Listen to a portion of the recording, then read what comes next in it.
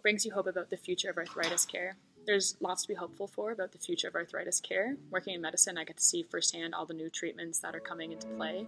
I'm really excited about the interdisciplinary approach in particular, and that involves including physiotherapists, OT, dietitians, doctors, nurses, and lots of other people who work behind the scenes. Everybody's arthritis experience is different, and I think it's great that our care model is moving towards bringing in people with different expertises to kind of help with personalized medicine.